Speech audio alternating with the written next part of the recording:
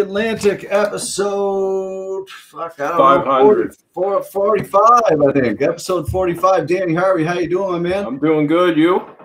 Just awesome. Living inside this house for day number 7001, and yeah, just about going nuts. But hanging in there, man. Yeah, I hear you. You had a great day? Yeah, it was good. Yeah, working Good. from Awesome. home as usual. Yeah. Yeah, good. Awesome. Well, we got a great episode. Thanks for joining us, Danny. Got a great episode tonight. Two people that we both know very well. Two very accomplished people in two different, I guess they're both very accomplished in two different facets of life, I guess. First being Brad McNamara, a guy from Pictou. He's made a name for himself in the sports world, working out west for a hell of a long time now with some high-level athletes, NFL or CFL, NHL, CHL, university athletes, tons and tons of high-level kids from around Canada. So it'd be great to chat with him. And then we got Evan English joining us, obviously the online security expert, a buddy of ours who runs his own business and just a super good fella. So we're happy to bring him on. Perfect. Yeah. How was your day? Mine? Good. Good. Yeah, really good. Yeah. Busy with work today. Yeah. Good. Yeah. Good. Well, it's good. But, yeah. Good. Let's bring Brad on, otherwise known as Boo, or let's see what he goes by. Brad McNamara, folks. How are you, sir? Hey, guys. How's it going? Good. Awesome. Thanks for joining us, my man. No problem. I still go by Boo as well. So I figured that. Yeah, I'm always going to call you Boo. It feels weird calling you Brad, actually. Yeah, it's a lot of the athletes and people out west call me Bradley because it was just kind of weird to be 30 years old introducing myself as Boo, but I don't really have to come up with a backstory to it and stuff like that. So it's but they kind of usually learn when they're around my other friends. Well, it's who the hell is Boo? So that's kind of the way to go. Yeah, well, cool. Thanks for joining us, dude. You've, again, like I said in the intro, and Danny, you're aware of it. You've known Boo your whole life as well, and you've made a hell of a name for yourself. I want to ask you, how did you get involved? I know the story. Lots of us at home know the story, but what drew you to the whole training, high-level athletes, kind of sports, strength and conditioning? Yeah, well, I mean, obviously, like you guys both know, I grew up, playing a lot of sports, and in our hometown, I think at the time we didn't even have a gym. So I mean, it wasn't like I really grew up wanting to train athletes or anything like that. I remember me and Cotter and Jaybird used to go to Mission Club and do biceps and trugs, every day, and that was about as much as I knew about training at the time. But going to St. FX, I took kinesiology, and then kind of from there, I just kind of veered down a path. And when I took a year off university and I moved to Alberta just to kind of pay off some of my university debt. And from there, I kind of that's when the Oilers made their big playoff run. And I fell in love with the city, and it was like the best city ever at that point. Like I wasn't really working, and I was enjoying. They went to the Game 7 in the Stanley Cup Finals. My parents were worried I wasn't going to finish university, but I ended up coming home and graduating, and then right away I went back out and started working. And it wasn't initially that I started working with the athletes. I started working at a regular gym. Wasn't making a whole lot of money, and it just really wasn't for me. Like I'm not a huge guy, and people don't look at me and think that I'm this big huge trainer or anything like that. So what I did is I found out who was training Jerome McGinley at the time, who was a guy that I looked up to, and I showed up on his doorstep. His name is Dan, and I just asked if I could volunteer with him. And I worked another full-time job. And the funny story, I tell everyone this story, but my very first day that I went there, it was like 8 o'clock in the morning. I didn't have a car at the time. I was taking a bus out there, and I showed up, and he was walking out the door as I walked in. And I said, I was like, "Where are you going?" He's like, "We're going for breakfast." And I was like, "Okay, sweet." He's like, "You're not coming."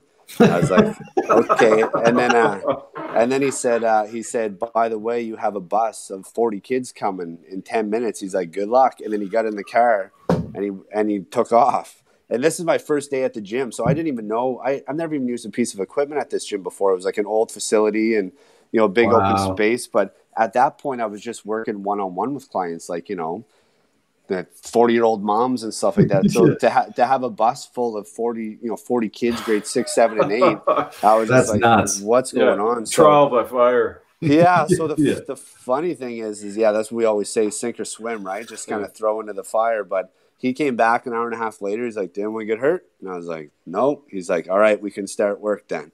And that's Nice. literally how it kind of started. So then from there, Cool. I never knew that story. Yeah. So I volunteered with him for 6 months, and I kind of had to prove myself. I would literally just cold call. I would basically cold call every local team, and I would offer them free sessions. And then they would come in, they would train with me, and I kind of build up my name that way until I built up enough business that he basically hired me, because I was the first person that he ever hired. Mm-hmm.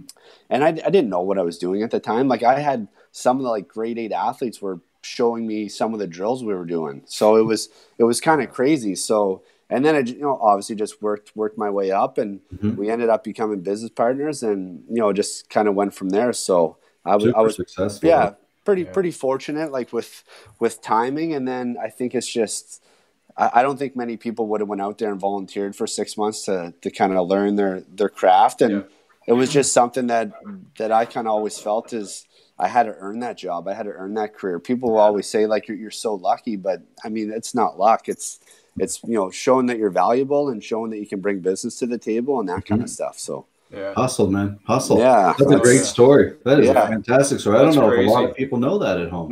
No, and I think the first time, I was always a hustler. I think I used to sell when I was the first person in Pictou with Empower. So I used to sell burned CDs for $20 a pop. So I was kind of that was kind of I've been hustling. My Evan English might have something to say about that later, though. Yeah, well, you know what? Big Dog took very good pride in being the first person in Pictou with Empower. So I remember that was awesome. Right on. Yeah. Were you working out there when you were volunteering as well? Yeah, so I was working at a local gym. It was almost like a YMCA or whatever. So I was still working there full time, and I was working training the athletes. So I was literally working. My friends, I was 22.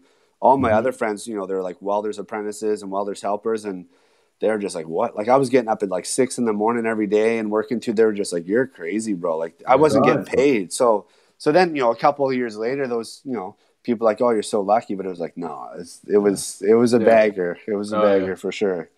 It'd be tough to do that now with 2 kids for sure. But I was young and full of energy. Yeah. Well, you look at it though, Boo. The way I look at it though, you're ahead of the game. So you look at how popular that stuff is now. It's everywhere.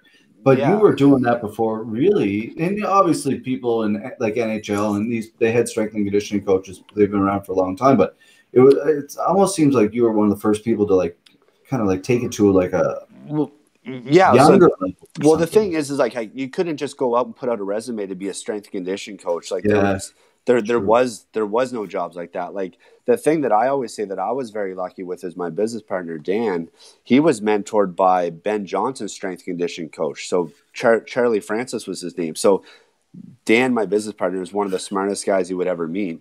And he would just, ask questions and questions. And he was always studying. You would come into the office and he would have 8 different textbooks on the table.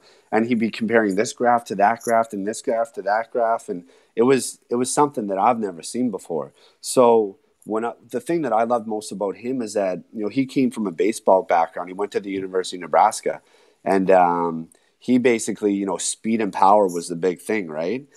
You see it now; it's a lot bigger. Yeah. But when I first started, he was the only person I've ever seen have hockey players sprinting. Yeah. And we had we built a track in our facility, and all the other hockey players were doing exercise bikes and this and that, and we just created the fastest athletes around. So that was kind of the thing that I really enjoyed about it is just a pure speed element to it. It wasn't we were just sitting there banging around weights. Is we were making guys fast, because at that point, that's kind of 2 years or 3 years after the lockout, when they basically changed all the rules of the NHL, and the NHL got very fast. Yeah. So I had one guy, Kyle Chipchura. I don't know if you remember that name.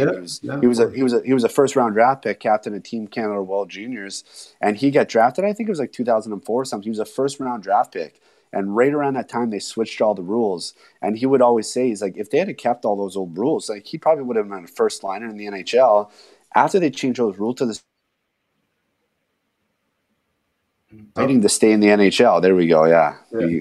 Yeah, He was fighting to stay in the NHL, like, because he had to change his game completely, right? So, it's kind of crazy now, because now I have guys that are, I've worked with like Ennis and Spurgeon, where I remember one summer they came back because we used to try to get them to be heavier, like, 173 and stuff like that. And I remember one year they came back, they're like, no, it's too heavy. Like, they wanted to be like 163, 165. So it's like, geez. when those guys are saying like, 170 or 175 was too heavy, that was like a whole nother element. Whereas like these guys even notice that 7 or 8 pounds slows them down. So it was, it's been pretty cool to kind of grow up in that movement of speed and power. And I'm not a big guy, and I was always a quick guy. I wasn't powerful at the point, but it's cool to be able to train guys like that, because it kind of fits right into what I do best, right? So that's awesome. Yeah, it's definitely, and I think it aligns for every sport. Like, for anybody out there who's looking to get some extra training, or get in touch with people who can train you at a high level, you're certainly someone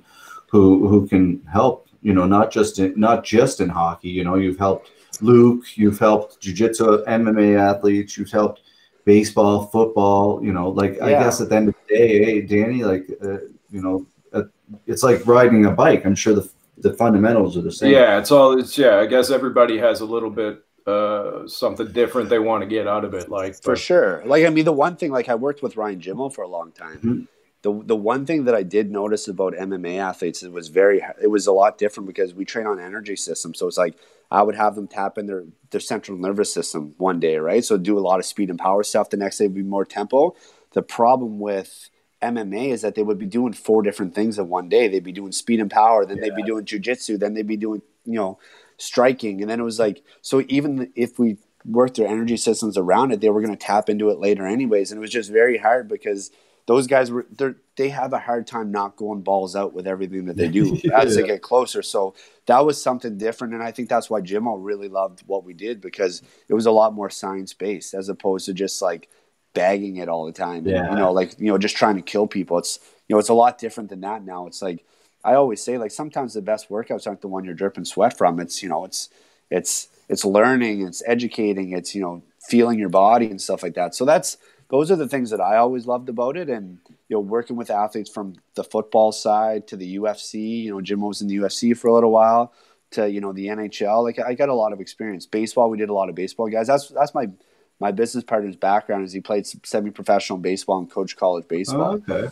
So what he did is, when he came back he was in the States for a long time coaching, and he was like, man, Canadians are such bad athletes. Like, they just don't know how to train. And they like beer. Yeah, well, it's exactly right. And what ended up happening is, he came back and he coached the midget baseball team that I think the year prior they went 3-33 or something like that. And he always tells me the story that he had those guys doing 2-a-days, because they were hosting nationals the next year, so they brought him back to coach. They went like 33-3, and they ended up like coming second at nationals. Wow. And he said every parent hated him, because he had those guys doing 2-a-days all summer. He started the gym. He had a portable, like a trailer, and he put the trailer beside the baseball diamond, and he made a weight room in the trailer, and that's where the guys would lift and train. And like that's how he started. So it was like, it was kind of cool to hear his perspective. And because back then when he came back, like I said, you can go, and there's a lot of people that, we always will say, when people call us trainers, we correct them pretty quick, right? Like, we're not trainers, we're strength and conditioning coach. Like, I could go get a trainer certificate in 4 hours, right? So, or like a weekend or a couple weekends. So coaching is one of those things where it's not really regulated. Like, someone could say they're a strength and conditioning coach, but like, no one's going to really, it's not like, it's not like if you're a dental assistant cleaning teeth, you can't just go and say you're a dentist. It just doesn't work like that. So no, it's a different world for sure. Yeah, it is. It's interesting. So were you, like, when you started with Dan, were you like working with MMA athletes at that time, or was that something that came later? So the first thing that happened is I started working there, and I started kind of watching and observing. And at that point, he was working with Aginla. So Aginla was his big client. Like, he worked with Aginla for like 12 or 15 years or something. So that was pretty cool. My first summer I'm in there, and like, I'm working, alongside of Ginland, like helping him out with some stuff. And obviously I wasn't training him because I didn't know anything then. But and then what ended up happening is, as you guys, Luke Hayabusa ended up opening up beside us. So the Hayabusa Training Center shared the same building as us, and then they kind of came over. They would see all the athletes that we'd be training, and then they started taking their strength conditioning a little bit more serious, because up until that point they didn't really do. They just used their jiu-jitsu or the wrestling or whatever for their conditioning, right? Yeah. So that was kind of where things kind of took place with that. But yeah, it's amazing to see. Like, I don't know if you've noticed it, Danny, but and you talk to anybody like who's an old school. Like I'm 40 years old coming up this year, so we're getting up old. There. You know what I mean? Like, so you think about playing hockey back in the day and how like all I did was float. Like there was no system for me. I don't know. I just chased the puck around. I don't fucking know. If the puck got to me, I'll try to score. I don't know. Yeah. But you see now, like how like at a young age, you look at my brother or. Other people, I don't know if your brother is involved or people like Brian or people that all coach at like small levels, how fucking sports has really changed because of people like you guys. Yeah. Like there's whole new industries out there. Like I have friends who are just coaching mentors. I have like, they actually get paid to like mentor coaches, or like I have friends that just do skill work. They only like growing up playing hockey. Like I don't ever remember having like a skill practice. We didn't just have like a skill day where we're like jumping over horseshoes. Shit, you know what I mean? Like, do the horseshoe and do the circles, and like dryland training was legit like a hockey ball outside. Yeah. So it's kind of crazy. And you know what? Like I think I was very lucky to be in Edmonton, because there's a lot of pro hockey players around that area per capita. You know what I mean? So I think in that area, it's definitely developed. There's a lot of former pro guys that'll come back. There's a lot of guys, played high level like WHL in college and NCAA. So they come back and they start their own little businesses, and it's kind of just it's a big market. Yeah, it is. It definitely is. You another thing that people may or may not know you're involved in, but again, you're involved in a lot of things. But Apollo Clothing, you guys are quite popular out in Edmonton and in the West Coast and down into the States and stuff. What's going on with you guys in that regard? Yeah, that was just something kind of fun. You know what I mean? Like me and actually a buddy from Stellarton there, Matty Gordon McDonald.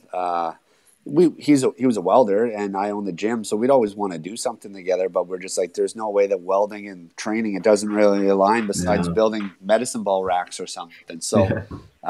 We ended up just like coming up with an idea, and actually, funny story is one of my NHL guys gave me the name for it. Like Tyler Ennis helped me out with the name. So we were sitting down stretching one day, and I was telling him I'm going to start a hack company at that time. And, he told me that I could use his fake band name that he had in his back pocket there in case he ever made it. And it just happened to be Apollo. And, I have a huge astronaut tattoo, and it just kind of really, it made sense. So then I called up Maddie, and we're just like, all right, let's do this. And, obviously with my network and all the young athletes that I train and pro athletes, like we were able to blow it up pretty good. And at one point we did a deal. I thought we were on Shark Tank. We did a deal with the guys that own the West Edmonton Mall. Nice. So they were like billionaires, and they're actually part owners of our company for a little while. But that's a super tough industry, and I'm way more passionate about training athletes and stuff. It's just something on the side, keep you busy. It's for me. I always say it's my creative outlet. Like I'm not like I don't really get to be super creative in training. Like that's a lot of methods and programs and education and stuff. Where I like tattoos, I love music. Like so, clothing is kind of a thing where it's it's fun. Like it's it takes my mind away from other things, and mainly probably why you guys do something like this as well, right? Like totally, man. It's nice to have other things to look forward to than just your career or whatever, right? It's cool. It's cool to be focused in different areas, and that way you can meet way more people. It's a tool, right? So So you did those were all original designs, eh? Yeah, like a good friend of mine is a graphic designer, okay, and he's been amazing, man. He's everything that I've kind of put down, like he comes to life, and he's been our biggest supporter since day one. So I'm not that creative. Like I can't just sit on a computer and do some sick designs. I don't know about that, dude. Definitely the most stylish guy ever came out of Pickle. Wow, I don't know about that, but come on now. Yeah. maybe yourself just a little credit. maybe everyone else in Pictou just doesn't care. All right. I'm kidding. No, it's like no, it's good, man. Like I said, I've ever since I was young, just with the like I used to buy clothes on eBay way back in the day, Yeah, like that's right. because everyone if you go to what was it, Thrifties at the time, Yeah. it's like you'd go buy a sweater there, and then there'd be 6 guys in your class with the same sweater on. Oh man. So it's just kind of which stripe going which way or whatever, right? So that was just why I get into it. But that's just always been a fun thing for me and a creative outlet. And I like making clothes, and it's just going down a rabbit hole and learning a whole new industry that you figure out how hard it really is and how hard it is to make money, and then you maneuver from there. Like what I do now is I actually make a lot of custom clothes for like teams and stuff. So I mean, I actually find it easier to sell 500 hoodies to an organization than it is to sell like 2. So it's it's kind of you kind of learn because now that I have 2 kids, like I don't have a lot of time to waste anymore. Like so I have to kind of like be effective with my time and make sure that I'm not just wasting time to waste time. Where it's before I could do that a little bit. Now it's like, okay, like if I'm going to spend time on something, A, I got to really love it. B, I got to make some money to put food on the table. Or C is it's just for enjoyment or extracurricular, right? So you it's true though. If you like, I say that all the time. Like people are always like, oh, you're always coming up with ideas. Well, what the fuck? Yeah. What's the point, man? Like, what's the idea? Like, I want to make money. Like, you get to that point like where the fun isn't fun anymore if you're not, I mean, there's a lot of hours spent doing things that don't generate you money, right? So it's at that point, you're just like, holy frig, like how do you make money? Like, that's it. And then it's so competitive in every regard. Every regard. Everybody's trying to, like, it's a hard world. It is. And like, I think, that's what makes the extra stuff fun, because if you can generate money and, have some fun money or whatever like that, then it's, that makes it, worthwhile to do. But it's one of those things where, even for me pivoting a few times in the clothing industry where it's like, like for me, I don't like having inventory anymore. I don't like, because then you're just, by the time you sell it all, it feels like you didn't even make your money back. So touched 4 times. So it's I've definitely gone through a lot of changes in that, and definitely made a ton of mistakes and definitely lost a lot of money. Definitely lost more money than I've made for sure. But I've met way more people than I could have ever imagined by doing it. So that's awesome. Well, it just goes to show, and Danny, I don't know actually I do know how you feel about this. Like at this going through, like you just said, but at this time, what we're dealing with, like right now in the world, like take all the money in the world, doesn't matter. You can't escape this. Right? Like the more money you have, actually, right now, people are saying, "Why aren't celebrities donating?" Probably because they're losing a shit ton of money right now. Yeah, exactly. Well, I mean, people don't know what's going to be happening. Like, exactly. Stock markets.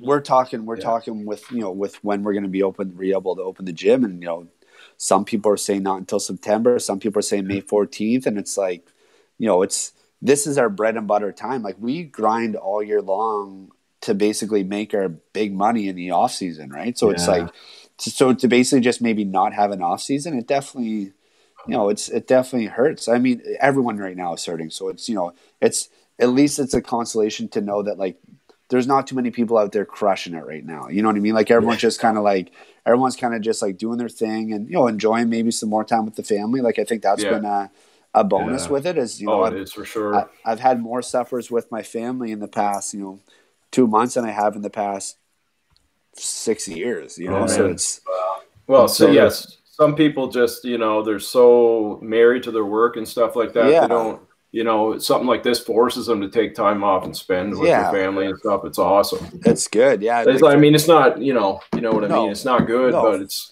good in a way. It's a different kind of good. It's, what I mean? Like you said, you just gain some perspective and you start to enjoy some different things. And I mean, I think the one good thing that could come out of it is that, you start to enjoy the little things a lot more. You know what I mean? And I think, I think that's where it's going to be. It's going to be definitely I just have a hard time just reading all like the conspiracy stuff. Like, it's just the rabbit holes. It's so crazy. There's a lot of that going around right now. Like I try to limit my time. like I like reading stuff, and you know what? Like some of it, you know, it kind of interests you a little bit because there's obviously some crazy stuff going on, but it's like, man, like I think that's the worst part about this whole COVID-19 is just like what that's done to the world.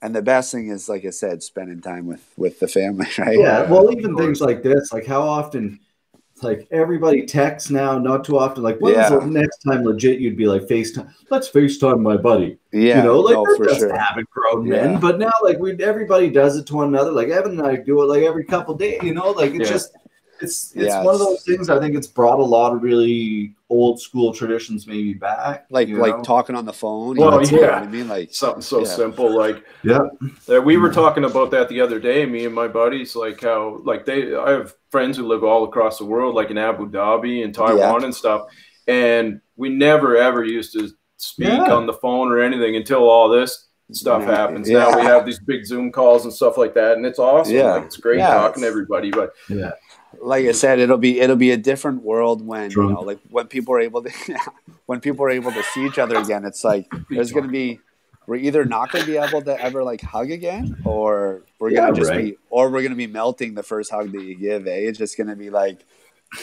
I keep thinking about it, and I can't get it out of my head. What are the poor single male men going to do? Yeah, they're screwed. It's not good. Yeah, like Tinder, like you're gonna just be like swipe and swipe all day. It's got to be, like I said, it's got to be a different. You know, I'd probably be going pretty crazy if I didn't have my family and stuff like that too. So you know, it definitely keeps you busy and makes the days go by a lot faster than they probably could. But you know, I'm just kind of curious to see what kind of all happens because of this. Like, you know, I get anxiety going to the grocery store. That's for sure. Oh, it's insane! It's crazy. You guys are in Pictou, so it probably takes you about 6 weeks in the speedy lane. Oh man! Well, you don't know whether to go by people. Oh, I know. You just pushing them. You feel like a criminal. Yeah, it's just like, well, I got bad allergies too. So the other day I was in there and I just started having a sneeze attack before I went in, and I'm just like, I ended up forgetting like 6 things that I needed to get because I was just like, I got to get the hell out of here before like everyone just starts like shooting off. It's the truth. Just dropped all your stuff. It's the truth. Like, get me out of here. God forbid you have to cough or something. Like, it's scary. Like, you better hold that in. I throw the arm up like this, and it's just like do whatever you can. What are you doing? You just get the eyeballs. Yeah. So the hard thing for me though is I used to bring my son grocery shopping with me every time I went, and every time I go, he's like, "Daddy, can I come?" I'm just like, "No, bro. Like you can't." Like it was actually the work. We actually saw my cousin's little kids outside the other day for the first time, and I let Dax out of the car for a second. He's like, "Daddy, are my germs all gone now?" Like he thinks like he's like, so I think it's kind of sad. Like I mean, they don't know what's going on, right? He's only 4, so. But it's hard to believe it for those kids. You know, like for us, you know, like growing up, it was the World War, the wars that you heard about. You know, that so it'll be for them. Hopefully, it's nothing worse, you know, but, you know, it'll be definitely one of those things people remember for a long time. Look at schools, man. Like, never, ever, like, since I was born, or any of us, like, have we ever seen anything like this, like, with schools being canceled? It showed a lot of colors, though. Like, a lot of things can now be done from home. Like, the healthcare system. I've been dealing with that bullshit for years, that healthcare system. And that mental health system, also bullshit.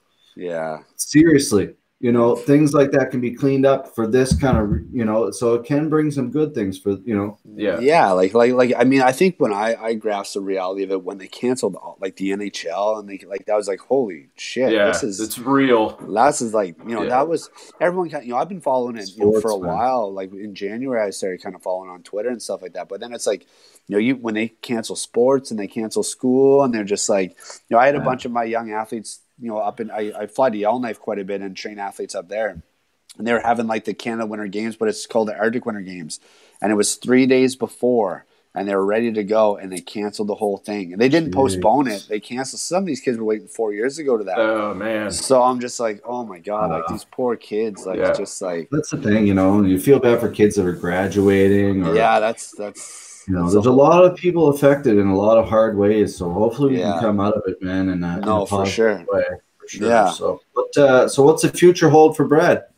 You know what? Like most people, I'm back on the East Coast for a while now. I mean, obviously, like our gym's non-operational for now. So, I mean, I think my big goal is, I definitely want to eventually be helping some athletes in the local area. Like I'm around here now, and I just don't think they have the access to the things that kids in other areas have. So, I mean, I've kind of been at not at the top, but it's like I've trained the top athletes that I could have ever imagined, like in the NHL and all that stuff. It's like, to me, it's like I've kind of already done all that. So now it's like, what's the next phase, and what's going to make me happy, and all that stuff. So those are the things I'm really, really thinking about, and just seeing where I want to go with it. And I know that there's definitely a market around here. I know, growing up around here, there's some amazing athletes. Yeah, there's a lot of high level athletes. Yeah, it's just they just don't have that access, and I don't think they have someone around here that I'm sure they have a lot of people actually that care about getting them there. But it's like,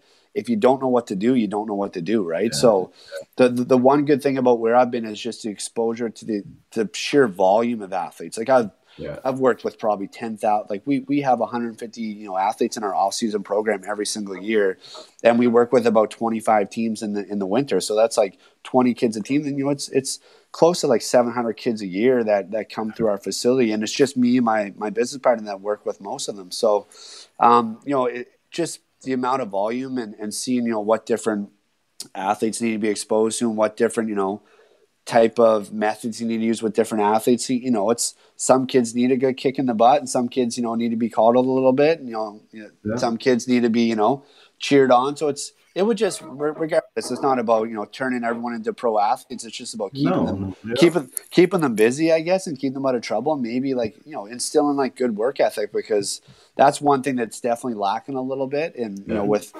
the new generation. I mean, I can't speak from everywhere, but I just think that instilling good work ethic in kids and discipline, and that's kind of regimented, and schedules and all that stuff. I think that's important, and especially as they get older, if they know they have to be at the gym for 3 hours a day, and then they start to eat better because they don't want to waste all that money that their parents spending on training, and it's life skills, right? So I think those are different kind of things that I want to bring to the table, and see what we can do around here for sure. Yeah.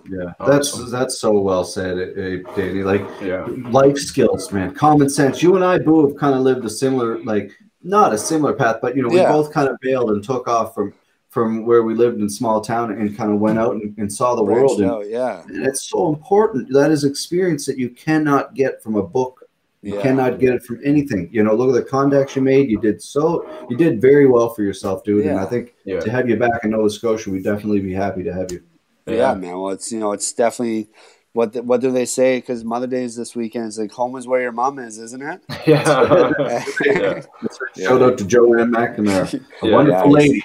Exactly. Yeah. Are you guys able to see the comments?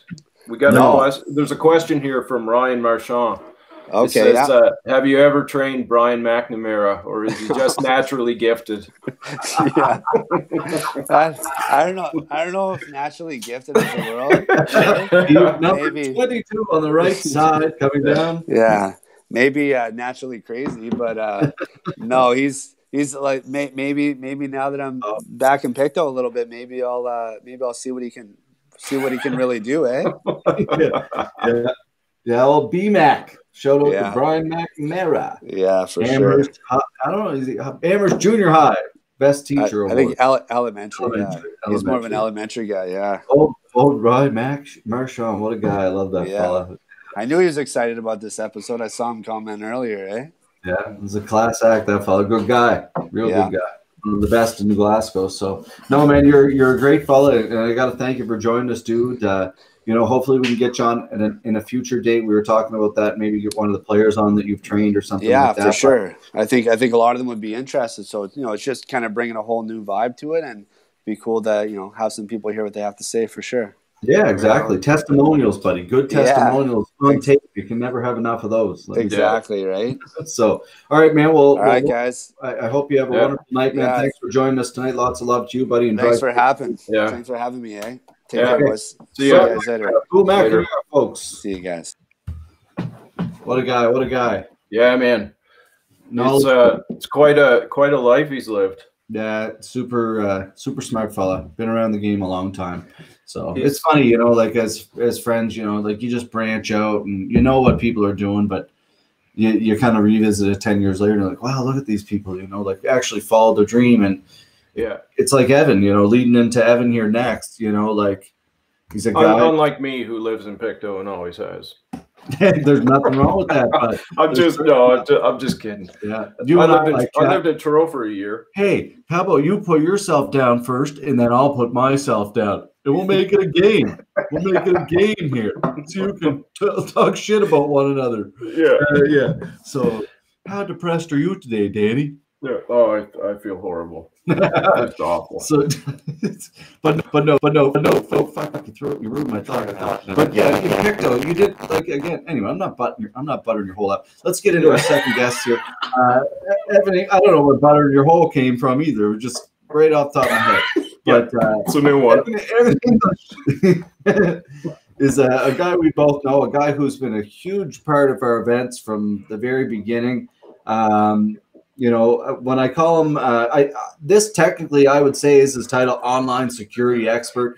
The guy is, he works in a security. I can't tell you the company he works for, but extremely, extremely talented and very, very smart in this facet of business. And he also has his own business on the side. You know, so he's a smart businessman, but it'll be interesting to talk to him to see exactly what can go wrong, you know, especially in this day and age with like even this app we're using. Like there's so many different things that, you know, people don't know. Yeah. There we go. Evan English. Let's bring him in. Fucking Danny. Oh, hey, fellas, how you doing? Welcome to the show, Evan English. Hey, how man. are you, sir? Thank you. Thanks for having me. What's up? Yes. How you guys making out? Surviving? Hanging in there. Danny's drunk over on my right, but he's nothing wrong with that. That's good. That's right. That's right. Well, thanks for joining us. Anybody just joined us here, this is Evan English. How are you making out throughout this COVID-19? You're in New Brunswick, so things are a little better. It's I guess from a province standpoint, things are you know, pretty good. We're kind of flattening the curve, as they say, and you know, our cases are quite a bit down, but I mean, it's still a concern out there, and things are still shut down for the most part. I think we have like a bubble family we can hang out with is kind of our luxury we have here in New Brunswick. Who's your where family? You can choose. Well, we have the in-laws, Paula's parents, so they were down on the weekend. So you can choose like one family, and you can go to their place, and they can come to your place, but that's about it. So I mean, that's good. I imagine everybody would love to at least have that, right? Where you could maybe get some relief from the kids or whatever. That would be pretty nice. But I mean, my wife works in healthcare as well, so I've kind of been entrenched in the COVID deal a little bit. But I mean, I love her. She's going to work every day and working extra hours and kind of putting that grind in, right? So it's thank you. It's good. We have those types of people out there, right? Absolutely. So, I mean, all I have to do is kind of stay home and stay put, and you know, put on pajama pants in the morning, and you know, I'm all set type thing. So that's by choice. Yeah. It's true though, man. Like you go back to it, you like how many people are talking about this, whether it will actually change something or not. You know, like athletes like making $30 million. You know, and I'm a fight promoter. Don't get me wrong, but you know, there's got to be some more equality. You realize who the true heroes are in the world and who's keeping us going, right? And it's people like your wife who are going to work every day, wearing extra equipment, washing their hands 7 million times. Listen to the whiny ass people. Oh, that's on a regular day, and now it's probably 10 times harder, right? So yeah, absolutely. It's it's challenging, but it's one of those things you just do, right? I guess, and you kind of try to make the best of it. But hopefully, we get.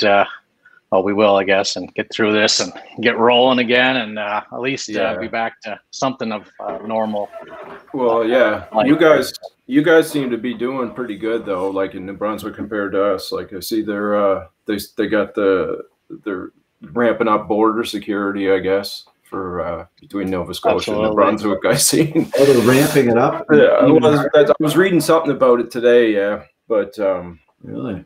Yeah, well, we have like, I mean, it's no offense, I guess, to Quebec or anything like that. I mean, they're just going through a higher rate of exposure. They got a bigger province for one, but I mean, we don't really want to take chances on, having that kind of grow our numbers. So I think everybody wants to just shut down and try to take the safest approach. And there'll be no more people smuggling beer from Quebec. No, that's right. That's true. There's a lot of that goes on. Not myself, but there are a lot of individuals that partake in that activity. Yeah. That's. Did that guy ever win that lawsuit? I don't know if he ever won it or what. But what's that? I'm not sure. I don't know if it was Quebec to Nova Scotia or was he New Brunswick to Nova Scotia. I can't remember, but there was a guy who, Evan, you might know the story better. Oh, really? I mean, you hear about it all the time, I guess, or used to. New Brunswick's kind of lowered their prices a bit. Yeah. That's where they were losing out on that border crossing. Yeah. But it happened on the daily type thing. And there'd be guys getting the odd pullover, or guys stuffing like a Pepsi box going across the border of Maine with full of beer. Anything they could do to get away with saving $10. Yeah. Jail sentence $10. I don't know. It's good. Pros and cons, I guess. Yeah. Decision wrong. Fuck. Can you imagine what the border is going to be like now moving forward? It should be interesting. Airports, borders. I mean, it's going to be a different scene, and I mean, they're going to try a lot of things and try to get it right, and they don't know the answers right now. Yeah. But, I mean, it's going to be a lot of trial and error, I think, and some frustration along the way. But I didn't like the borders before all this. When we no, absolutely not. We were coming back with the family last summer from Maine, and they had, I don't know if it was a random thing or what, but they ended up searching the whole car and tearing it all apart. It was just me and the wife and the two kids. It was just crazy. And a kilo of cocaine. My kids are drug mules. Some people's are probably. Maybe. I went through there one time with a tour with a group, and you guys might know Evan. I'm pretty sure you know the story. I don't know if you do, Danny, but we went through, and this guy was sitting beside me at the front, and he was sweating, and he started talking to me, and he kind of had this thick Eastern European accent, and I was like, okay, what's this like? We get to the border crossing, and I'm like, you go first. So how it works there is they take us all off, and we all wait, and I sit at the front of the line, and I let them go through until every officer calls. Then when they're done, they're supposed to sit on the stone, on this little stone bench. Anyway, so he goes first, and then everyone else is done about 20 minutes later, and he's still sitting on the bench, and they have his documents, and they're not coming through. So about an hour and a half goes by, and we're still waiting, and finally go find out. So his wife bought him this cruise. We were going on a cruise. His wife bought him this cruise and trip. It was like $10,000 between the two of them. Anyway, go to find out that he had an assault, a sexual assault charge from 1960 something in former Yugoslavia that she didn't know about. So she found out that day that when they couldn't go across the border that he had an assault charge, and found out that they weren't going on the cruise. That's an awkward conversation, awesome. I guess. He's like, I love you, man. I'm like, dude, I don't even know who you are, man. I'm sorry, but you're staying here. See you later, Captain. Yeah, that's so they had to get themselves back. The company, I think, arranged it or whatever. But yeah, you just never know. Probably at least that cruise is probably at least his problems at that point. Exactly. You think about that. Where would that man be right now, right? If she just they were married for 30 years. This guy 30. Sorry, I forgot to tell you about this. I was in jail. Some Dateline type stuff, you see on TV. Or he was freaking out too. They had him in a room, and he was getting all mad, but he had a cane and could barely walk. So he was taking the cane, smashing the wall and shit. They had their hands on the gun. They're like, "Sir," and I'm like, "We're out. Just let me out of here." Scary stuff, right? So I guess that brings me to my point, Evan. How, in a long-winded roundabout way, to me, I look at a person like you, an online security person. What's the technical job? What's a technical? Well, what I basically do. I mean, I'm kind of in all realms of it, I guess, to some degree. But information security is kind of the big thing right now. I mean, that kind of teeters into cybersecurity and that sort of thing. But the main thing you're protecting at most times is information. That's what the value is. That's online or at different companies or in your own household type thing, right? So it's that's what you're protecting. That's the value. Does that involve websites too? Yeah, well, usually like any website would have like, information contained in a website or a database that's hooked onto a website that maybe has like, your information in it, or, your credit card info, or your home address, or maybe your like SIN number, or, all kinds of information that can kind of open up the doors to a lot of problems in your life, or, a lot of problems for companies, especially if you don't protect that properly. And as you guys see, you have headlines pretty well on the weekly on some breach that happened with, whether it's, Facebook that we're on right now, or, Zoom, for example. Zoom's a big one right now. I mean, especially with the growth of Zoom. I mean, probably most people listening, or you guys have probably used it, especially with COVID going on. People need to use these video conferencing solutions, whether it's for business or just to hang out with family or friends. But they, kind of grew to a point where they had a lot of vulnerabilities that put people at risk, frankly. And, a lot of them have been fixed, but it was just bad practice. And it kind of makes you, I guess, a little aware. I mean, at the end of the day, people are scared of it a little bit, but they take the convenience or maybe the cool factor over what maybe could happen. Right? And I think that happens in a lot of aspects of life sometimes too, but, it's very true. If they have the cool backgrounds that you can kind of set in Zoom, so people are like, I'm not using something else. I need my cool background. I don't care if it's unsecure. But I don't care if you can steal all my money. I got this fucking trees behind me, man. Like, look at this forest.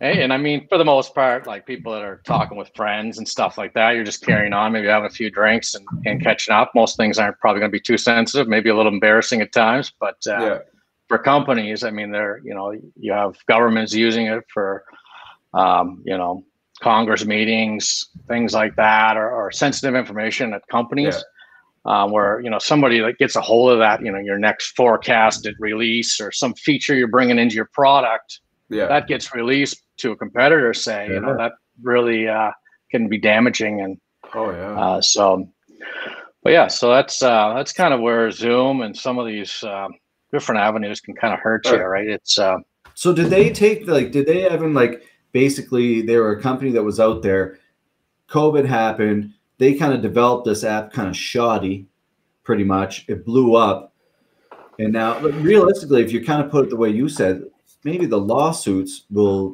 basically drain them from all the profits they made already, because possibly of the workmanship. I mean, I think their flip side of the story, I guess, in their mind was, they developed it from a business perspective. So their tool was more catered towards business. I get you. So like they would have an IT team, for example, that would know how to set some of these security settings that weren't enabled by default. Or, know how to configure or train their users on how to use it properly. And then this COVID thing happened. Everybody was like, I can use Zoom for free. I heard about it at work and I start using it. And then, they weren't setting some of these things. But I mean, I guess in my mind, that's a bit shoddy, right? Because that should be the default. And if you want to turn that crap off, then go ahead and do it. But don't set somebody up that they need to find this hidden, toggle switch to make themselves secure. And, kind of, why did they do that? Leave these people being exposed. I don't know. I think it's, I could probably go on a little bit about it, but I think it's just poor execution on their parts.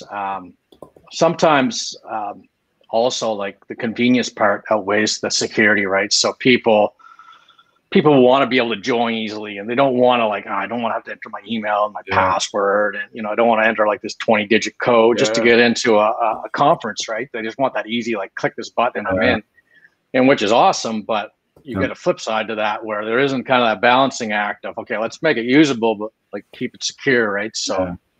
It's kind of a balancing act. You can't go too far one way or the other, and it doesn't work out well. So, by the way, anyone who's been on the podcast, we now have your SIN number. Yeah, we've been harvesting information here. Yeah, Facebook probably does, but I don't have it. Right? Yeah, no, that's right. But it's like you're a cop, almost like that important. Like you're people don't. I don't necessarily think about it that way. Like, oh, he's. But if you really think about it, every company almost has their own police force. Yeah, it's, I guess, to some weird way, I guess. Yeah, I don't have a badge. Dude, right? I'm artsy. I don't eat many donuts or anything, but I guess, you know, oh, Jesus, we could, it is, you know, it is kind of similar, right? So you're protecting something, you know, police officers protect the public, people, you know, communities, whatever, and you're just protecting information. I mean, people are obviously more important than information, but to companies, it's kind of the people of their, you know, their value, I guess. So, is that how you started into computers, like, or did you graduate into security, like? Yeah, I think, well, like, you know, I think both you guys probably know I've been into computers quite a long time. It wasn't always security focused. Probably the last 10 years to 12 years was probably primarily security focused. But I mean, you know, I was just kind of one of those kids, like that's what I did. You know, I would kind of come home from school or playing sports or whatever, kind of set my backpack down, which should have been probably doing homework at the time. But I would be on my computer doing whatever till 4 a.m, get up for school at 8 and do it every single day. You know, it was just, that's what I did. And you kind of learn a lot that way. I mean, I didn't know everything off the hop, and I still don't know everything. But you kind of just tinker and play. And, you know, there was a lot of like little weird, like hack stuff like back then that you kind of do that was interesting to a kid. Like, you know, there's probably some guys that I've done it to that are on the call maybe, but like you would be able to, you know, back then there wasn't a lot of security. So you'd send like maybe like an IRC room or whatever, or your buddy like a file and say, you know, check this out.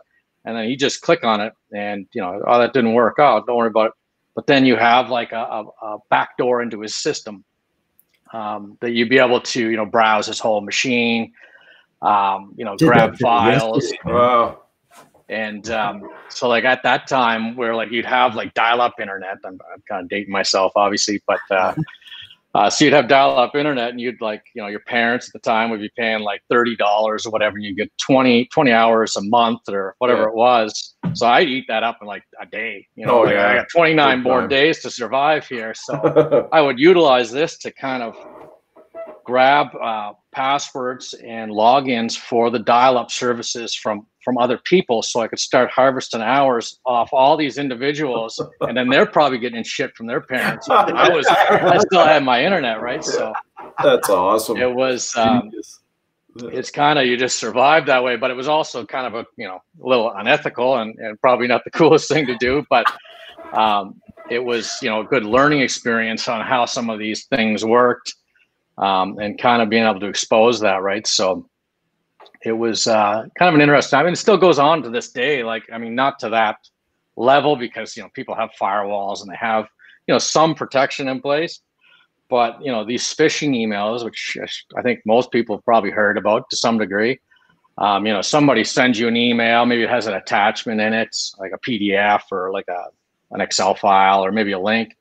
And you click on that and it might even open to something that's looks usable, but in the background, some code's running that kind of puts that backdoor, similar to what I kind of did back in 1996 or 5 or whatever it was. So the same thing kind of goes on right now, but it's a little more complicated, I guess. It seems they're all over the place, these phishing emails. Like I'm certain I get them like at least once a week. You know, there's something that comes in. And it's just like sometimes they look so legitimate too. Like you just don't know. Yeah, absolutely. You know? And that's what, you know, these guys, they have an army of people. Like they were on this, like these phishing campaigns. Like they'd have a corporate office almost overseas, maybe in like, you know, outside Moscow or something, where they have 300 people working there, and they're either doing, you know, spam calls, phishing emails, ransomware, trying to like, you know, get people's money or information at the end of the day, right? So it's run as a corporation and it's huge money. These people are making billions of dollars off, you know, people's just making a mistake. And that's a lot of times the issue, right? You can have all the firewalls and, you know, you can have locks on your door, but if somebody's going to open the door and the one individual, you know, the chain breaks and it's something simple, that's usually how a lot of these things happen. It's right. It's not some like Neo guy from the Matrix sitting on his computer, just pounding away on keys. I mean, that happens sometimes, but a lot of times it's, some Slim Jim at his keyboard out front that, clicked on a phishing email and he let the people in, just no problem. Yeah. So it's how do you train your staff not to? It's a big thing. Yeah. So we have like a big security awareness program, and that actually takes a lot of like what I run, on an ongoing basis, I guess, where we have to, train new hires on what to look for, how to report it, what to kind of not do, how to identify phishing emails. And I mean, it's a good thing, and I think you have to do it, but it's not, there's always a mistake that can happen, and it's just trying to minimize that mistake and the damage that one mistake can do. So it's all right, I'm going to turn this off right now. See ya. Yeah, well, like I was talking with like the Zoom deal, like one of their vulnerabilities was like they could enable your camera and your microphone without you knowing. Yeah, that's like that was a 0-day vulnerability that someone found. And that happens all the time. It's so yeah, use one of those little, webcam covers, or lock your computer, shut your computer when you're not using it. For Zoom. Sorry, yeah. I was just going to say, for Zoom, was it just accusations, like, or did anything actually? No, it was full deal for sure. They had like, I mean, 3 probably really big vulnerability, that being one of them. Yeah. And a lot of times what happens is like a lot of these companies, like good companies, have like a bounty program, they call it. So they like, encourage security analysts to try to find bad things in their software, try to find something bad on their website. And if they report it to them before releasing it to the public, so all these other people can start, being malicious about it, their team can fix it up. They pay those people, it could be like $75,000 a vulnerability that they find. And that's how usually it works. But a lot of these, and also these companies, some people might say, you have this vulnerability, you have 90 days to fix it, or I'm gonna send it to the public.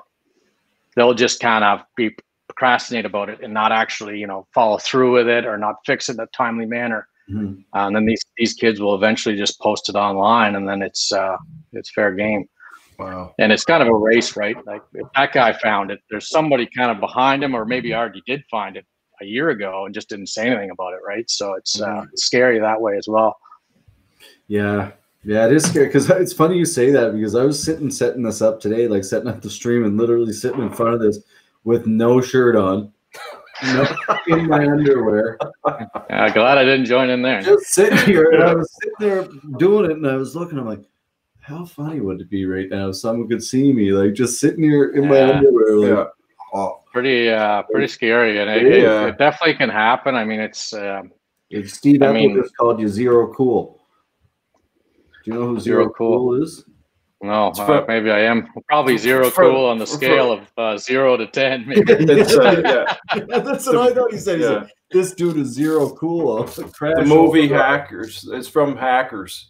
Oh, okay, Hackers. Cool. Right on. I got what you're saying now. I thought you were just commenting that I'm Zero Cool, which I might be a 0.5, but 0.9. 0 has been you're 10 out of 10, buddy. You're a hell of a good guy, man. A great guy. Yeah, so that's it's nothing to really be paranoid about. We just got to be safe and. So how does someone be safe then? What do they like? I mean, like from a user standpoint, or just at home, or maybe like some people have like a side business or a small business even. I mean, they're very vulnerable because they usually don't have a team, or like they don't have the money to like invest in security products. But like the easiest way is like, update your stuff, like install updates. Like it's probably the biggest way people exploit these things. If you don't like install Windows updates, for example, it seems very basic, and most people are like, that's annoying. I don't want to reboot, and I don't want to have to go through that hassle, right? But if you at least do that and update your applications and your OS, you can have, like, most people back in the day would install, Norton antivirus and be like, okay, I'm good. And maybe you were at that time, but without these updates, you have so many people out there that are researching, trying to find these vulnerabilities and trying to test where they can break this application, that the company's already fixed it most times, but people don't update them. So that's where they get those vulnerabilities happen to their machine. Yeah. You don't think, and these are that. Yeah, absolutely. And they're well known. Like these guys can run applications and just go, okay, this machine's vulnerable. This one's vulnerable. You know, and they can they know what to look for where those vulnerabilities exist. If you just didn't take the 10 minutes and apply the patches, they start going into your system, right? I mean, other things are just, and passwords is a big thing. Like passwords is probably the number one, maybe number two thing. I don't know which one comes first, but passwords, like it's reusing passwords is a big one. You know, like a lot of people do it. I mean, probably everybody in the room right now is guilty of it, I'm sure. Yeah, I got one. Not me, bud. I mean, most people like 700 of them. Most people might have like one or two like passwords. Maybe they have like their really strong password, and then they have like their shit password, right? They use for whatever. Yeah. But the problem with that is like these websites, like one company might get a breach happen. So then their whole password database gets exposed, like on the dark net or wherever. But then they start utilizing that same login and password on all these other sites. So they may have not have been ever breached, but they're using your same login credentials. So you have, risk of like losing your data.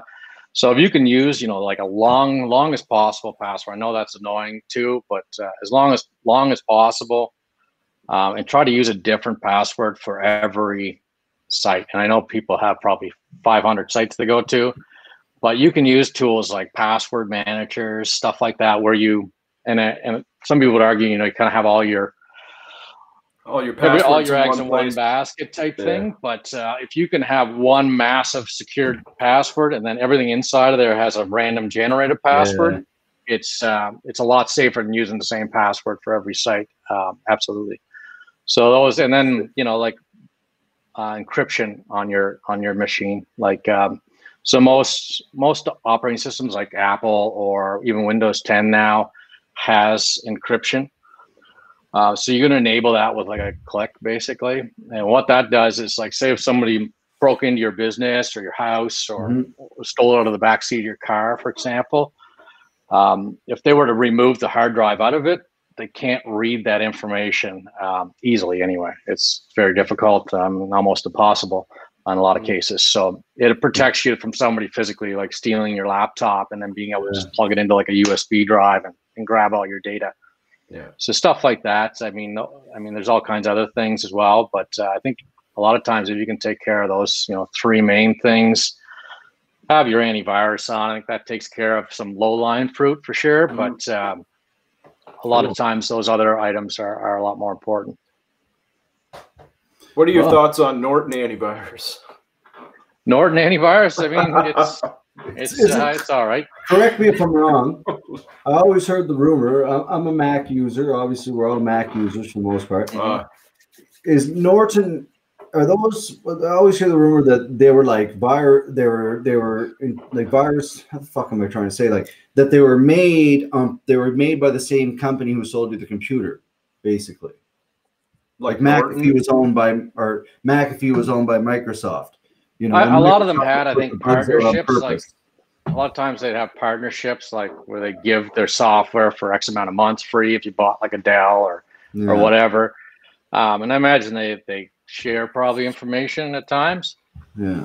But Norton, to answer Danny's question, I mean, Norton's fine. It's, as long as you have it updated and it's decent. But like even like Windows Defender that's built into Windows 10 now, that's a decent antivirus. It used to be shit, right? Like most times you'd be like, okay, I got to disable that and go to Best Buy and get a decent antivirus. But the one that actually comes with it now is probably better than a lot of items, especially with a couple small tweaks. Yeah, it works quite well. See, I use Avast. I don't know if that's any good or not. Like that in combination with Windows Defender or whatever. But like, I don't know what because I always find when I get a new computer and Norton was on it, I always seem to slow it down for whatever reason. Like but yeah, I never had any problems with Avast, and I'm not plugging it or anything. But I think it gives you that bit of it gives you that bit of protection. I mean, it's like, again, with all those other items, kind of like a layer and defense and, you know, in layers type thing. It doesn't do everything, but it does help a little bit, and kind of layer that on top of some of those other items in your.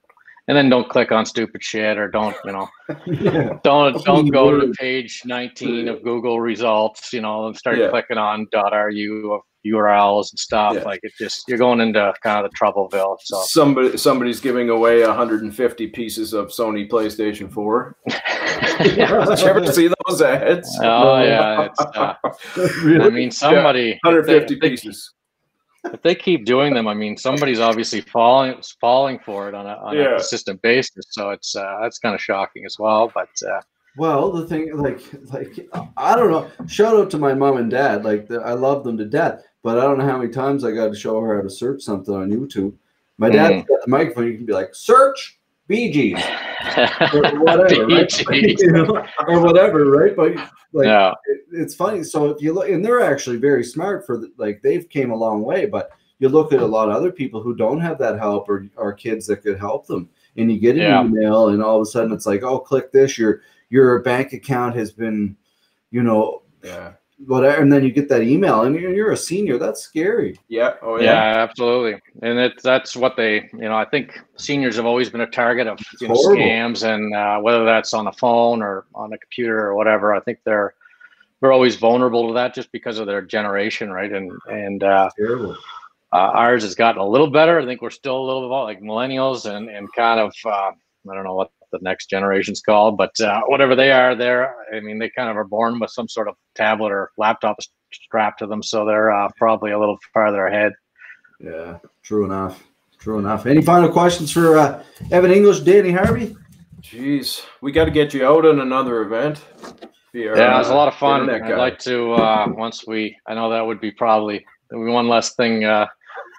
Maybe Derek's screaming at you about, so it's it'd be good. It's a lot of fun though.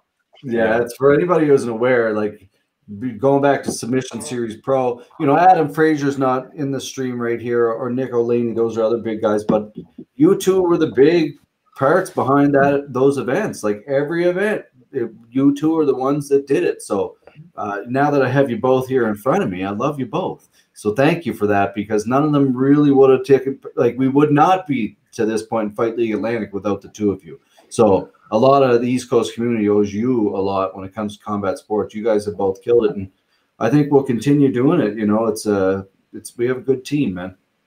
Yeah, it's come a long way, and I think with, you know, investing in the right gear and having, you know, Danny that, you know, knows broadcasting and is technical himself inside and out, makes a difference, right, when you have somebody doing that. So it's and it gives you that professional quality, and looks good, right? You missed it at the last event. So again, Danny looks after the internet when Evan's not around, or sometimes in the venue or something. So at last event, we had a 150-foot run or something. Anyway, so we tested it, and I'm running around doing a million things. I don't know. I just know that Danny's doing what he's doing. I know Danny's doing what he's doing. It's going to be perfect. And all of a sudden, about like 15 minutes before the show, he's like, the internet's not working. Someone stepped on the line. The line's pink. The line's pink. And he's freaking out, and I'm freaking out. Like, I don't care. Like, you know, you're going live on a pay-per-view. And then that big guy, security guy, wanted to fight me. Actually, sorry, I wanted to fight him. Yeah, he wouldn't let you in. Wouldn't let me in. But anyway, he was a nice guy. Shout out to Titan Security. They did a great job. And so that was me being an idiot, just all worked up. But yeah, it was. I remember there was one event. I think I was like in Miramichi or something. Like it was like Thanksgiving dinner or something like that. And Derek calls me up and he's like, dude, the stream is not working. And then I was like, well, or they changed something, I think, in YouTube or something like that, or like wherever we were streaming it through, they changed something. So I was like, the only other option is those options we looked at before that are, you know, they cost quite a bit of money.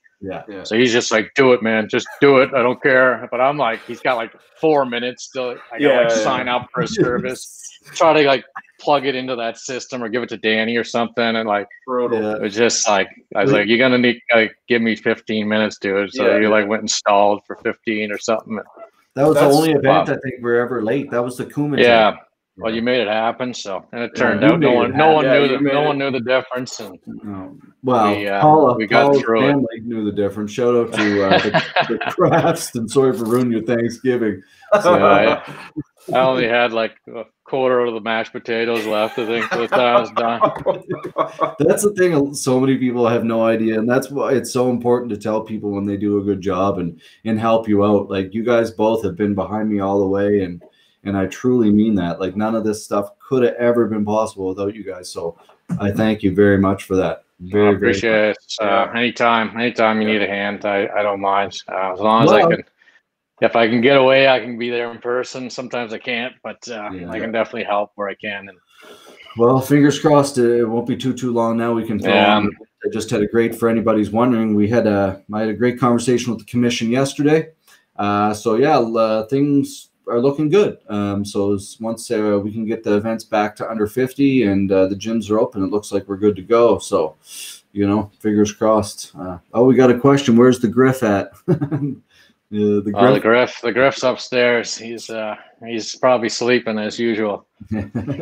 Well, man, I gotta, again, before I let you go, buddy, thank you very much for joining us. I talk to you every day, but I love you lots, and you're a hell of a guy, and you mean a lot to me, and mean a lot to the promotion, buddy. So any final words and sponsor, I don't know, any shout out you want to give to Griff or no, just you guys are doing a great job, and keep doing what you're doing, man. Like, this is a good outlet for people. Just have an hour to listen to fighters or me talk about technology. I don't know if it was good, but it's just something to listen to, right? And it gives people a little break from maybe the day-to-day and just staring at a wall, right? So keep doing what you're doing and keeping on doing your good events, and you guys are killing it. So keep doing what you're doing.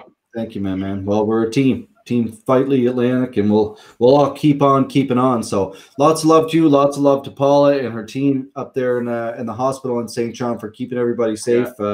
Thanks to any of those people working on the front lines as well. So Evan English, my man, thanks for joining us. Cheers, guys. Best of. See you, man. Thanks, pal. Later. There you go, folks. Evan English. That was cool, Danny. Very cool. Yeah, it was. There's a lot of stuff you don't really realize what happens like behind big companies and stuff like that. Yeah. Well, and you, like, again, you're super technical. Fuck, I can't even. That's over my head, man. That stuff, Yeah. Yeah. It's really neat though to think about, like, how many times you sign up for something and it's just like, yeah. I know. Every day, like you just, well, even like like any app you download, you're just giving them all your information. Well, it's getting worse and worse all the time. Like, allow access to this and that and this and that, and just. Yeah, you can't even apply for a job now without giving them your information. Like, you're obviously given a resume, but you got to give. You have to create an account, and like, it's just a bunch of foolishness. Oh, it's really important to have people like that, to kind of combat these hackers. No pun intended with the combat. Yeah, and it's true. Like, he's like an online police officer, right? Like, like every company kind of has it that way, right? And it's you'd be scared. Like, if people, we all see it. Like, you think about something, you're like, oh, I need to order vacuum cleaner bags, and then next thing you know, you're on Facebook, and it's like, what? That's like the model of vacuum cleaner. I know, man. It happens every day. But I didn't even Google it. I just thought about it. Right? That's what kind of computer I have. Oh, man. New age Mac.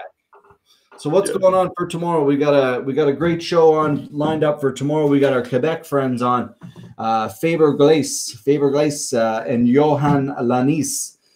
They are both from Quebec. Faber owns and hosts the MMA Talk podcast and media page. They did a lot of great media for us and covered our event very well. Awesome. And hopefully, I'm not sure if it's going to happen or not, but Cody Crowley, probably the biggest name in Canadian boxing for sure. One of them, I would say the biggest. Roziki's got a big name too, but he's Cody Crowley. He lives down in Vegas. He trains at the UFC PI every day, and he's met with Dana White a couple times. He's definitely on the radar. Yeah, so he's a kid that he's signed now for the UFC, like under their kind of management team or whatever, I guess, and he trains down there. But yeah, he's he's a good kid, and he's done a lot of big promotions in Canada and done well for himself. You know, so he's got the UFC eye, and he's a boxer. So awesome. Yeah, it's kind of interesting. So we'll chat with him. But I got to thank you, Danny, for joining us, man. Yeah, of course. Anytime.